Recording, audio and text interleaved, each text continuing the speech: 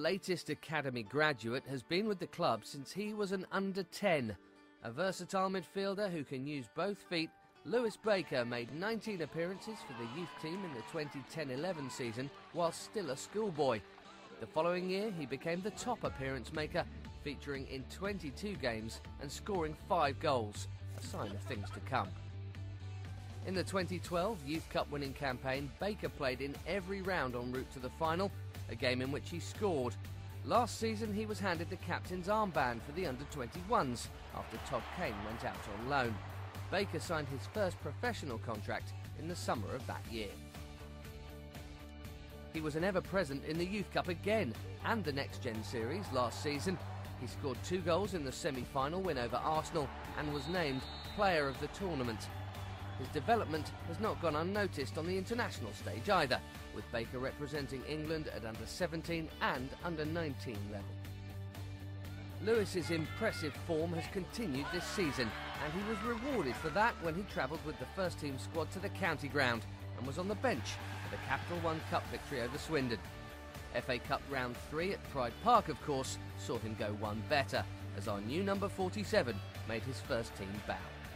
His progress and breakthrough are a source of great pride to those who've watched him come through. Well, I think he's been here since 9. I think Neil Bath and Jim Fraser prized him away from Luton at 9 years of age, and he's worked with Bob Osborne, Eddie Newton, Frank O'Brien, Adi Vivash, now myself and Andy, and it's been ongoing. But I think it's the main thing is our first team manager has actually put someone on the pitch, and I think obviously with the stability Jose's going to bring here, you hope there's many more to come in the long run. I mean, for Lewis it's an early start, but the main point is we've got someone over the line, and it's a start, and we've got a rapport, I think, with the first team manager, and like I said, there's a relationship there that hopefully is long term, so the academy can build on that.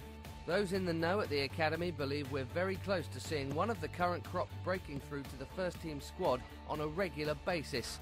Maybe Renard Baker can be that player.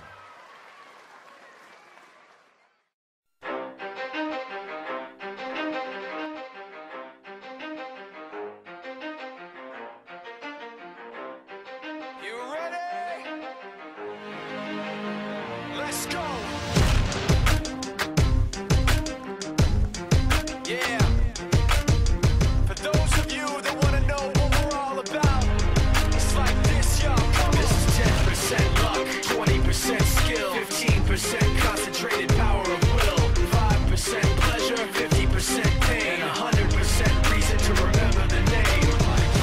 He doesn't need his name up in lights, he just wants to be heard, whether it's the beat of the mic. He feels so unlike everybody else, alone, in spite of the fact that some people still think that they know him, but fuck him, he knows the code. It's not about the salary, it's all about reality and making some noise, making a story, making sure his click stays up. That means when he puts it down, Todd's picking it up. Let's go. Who the hell is he anyway? He never really talks much, never concerned with status, but still even him starstruck. Humble through opportunities given despite the fact that many misjudge him because he makes a living from writing raps. Put it together himself, got a picture connects, never asking for someone's help or to get some respect. He's only focused on what he wrote, his will is beyond reach, and now it all unfolds, the skill of an artist. This is 20% skill, 80% fear, be 100% clear, cause Ryu was ill. Who would've thought he'd be the one that set the West in flames? And I heard him wreck it with the crystal method, name of the game. Came back, dropped Megadeth, took him to church. I like Bleach, man. Ryu had the stupidest verse, this dude is the truth. Now everybody giving them guest spots and stocks through the roof. I heard he fucking with that stock.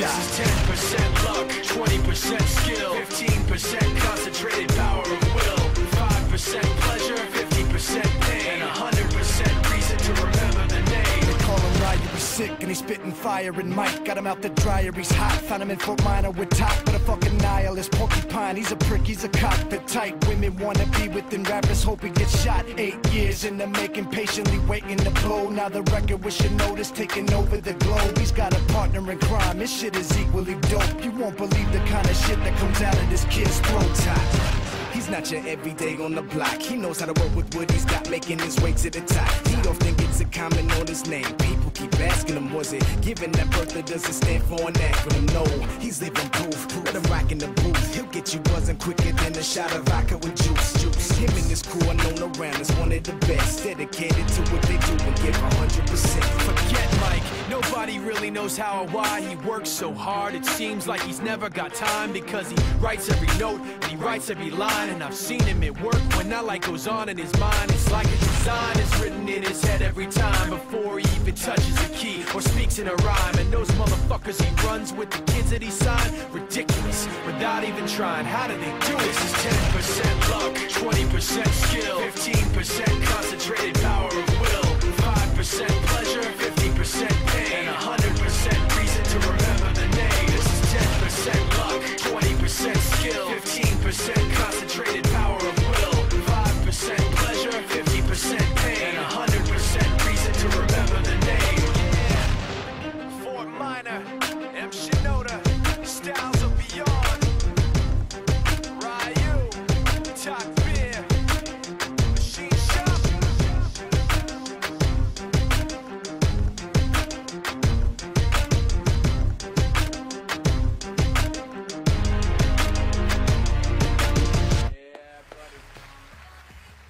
It is time for our first award, Goal of the Season. Now, that's been voted for by the fans via chelseafc.com. Lewis Baker.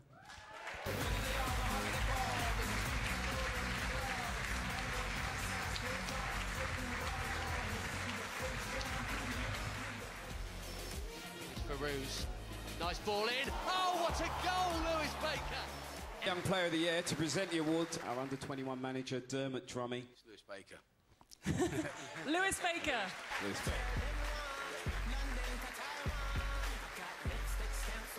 Wow, Lewis, 2 awards in one night. Yeah, I mean, even to win one award is a great feeling, and to win this award as well has been great for me.